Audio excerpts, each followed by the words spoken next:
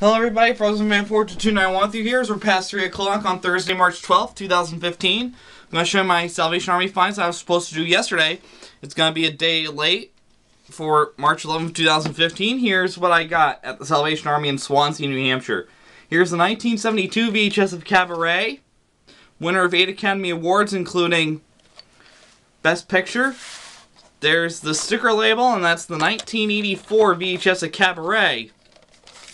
And it was based on a musical, and it took place in World War II. Next, lastly, the 1999 VHS American History X.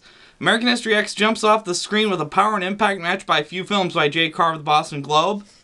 Edward Norton gives a blistering brilliant performance by Peter Travers of Rolling Stone. 2 thumbs up by Siskel and Ebert. There's a sticker label, and this was printed on October 30th, 2000.